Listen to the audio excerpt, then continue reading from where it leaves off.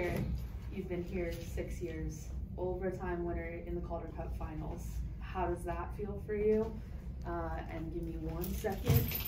Oh, sorry. We're gonna do that. There we go.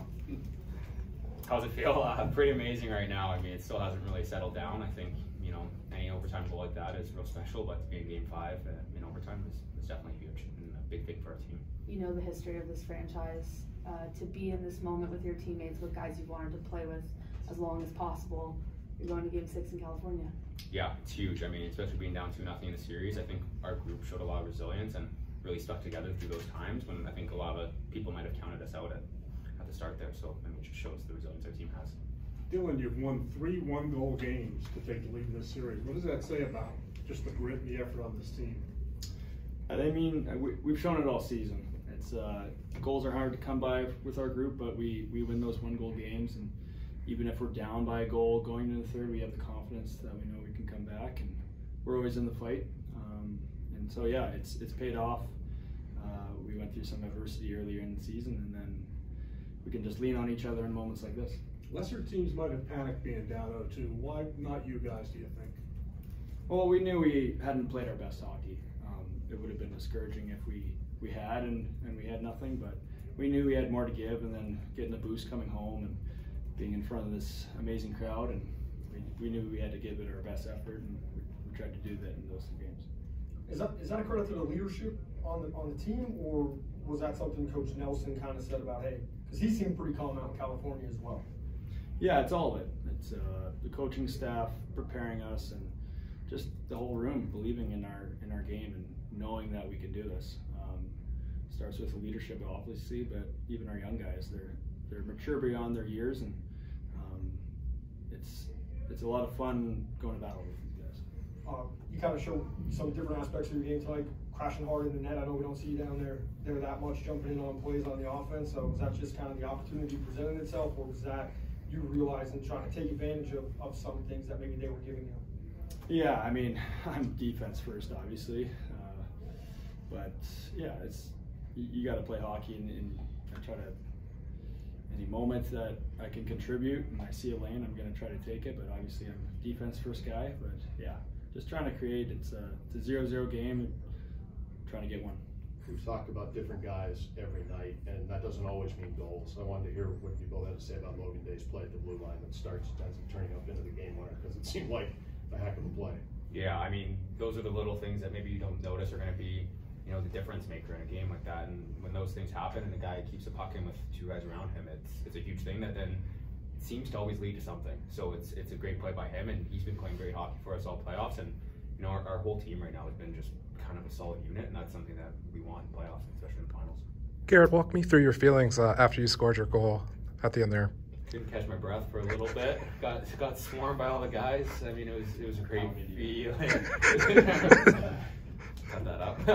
No, it was great. I mean, like, it was crazy. The fans were nuts. It was really surreal, and I probably blacked out for a little bit. But yeah, I mean, it was great. I mean, our team is real close, and I think, you know, to have that and to win a 1-0 game, we're all bunkered down, playing our best hockey and playing hard. It's super rewarding that we were able to pull this one off. Dylan, you've been in this situation before with the chance to win Calder Cup going into that game. How do you impart that wisdom upon your teammates as you guys head back for a big game Monday? Yeah, it's obviously fun to enjoy this win in front of our home crowd, but it's cliche, but that 4th game is the hardest to win. They're going to be hungry going back home in front of their families and fans, so we got to take this momentum with us and do everything we can.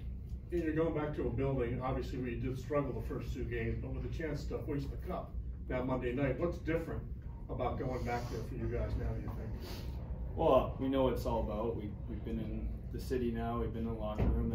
It was all new, and might have been a little strange playing a team for the first time. And so we're going to, I mean, we try to forget about those 2 games down there, but we can learn that we can win these tight games and hopefully get the job done. Garrett, just going off of Ian's question on the celebration. So the face mask was all fogged up, so yeah, I can imagine it's hard to breathe. And you've taken some pretty big hits, given some pretty big hits. It looked like they were actually, as Cap said, you know, pre-pounding you and they're taking some body shots. Yeah, I mean, everyone was definitely really excited and adrenaline's rushing. I think, you know, when everyone's dogpiling, you're just stuck in that moment for a little bit. So yeah, it definitely took a while to catch my breath, but yeah, probably took a couple hits for sure. Did you guys take offense that maybe a lot of people, sports writers, you know, were writing you guys off and the league sending the cup here, you know? I mean, not necessarily. I mean, everyone kind of knows that there's outside media and stuff that's going to be saying certain things with us going down 0-2 and getting shut out, especially the first 2 games. But at the same time, our group knew that we could stick with it, and it was a 7-game series. John asked you guys out there, even after, you know, the losses, how much fun were you guys having? You guys seem to be having, you know, it's fun. You're playing hockey in June. How much fun was it, and or how much fun is it these last 3 games? Yeah, I mean, I don't think you're gonna have success if you're gonna be hanging your head and moping around. I think that was a big thing for our group, was still be confident and still enjoy ourselves. Because I mean, you're playing hockey in June. There's nothing more, especially in front of these fans and everything. You really got to relish the moment. This was your final game at home this season. What do you want to say to fans after tonight's game? Me, you. I mean, thank you. I mean, the support. I mean, the history here, everyone knows about it, and the support we've gotten all season, and especially in these playoffs, it means a ton. I mean, they were the 7th man out there tonight, and they got us through it, and it was fun just looking in the crowd after that OT win and enjoying it with everyone in the crowd.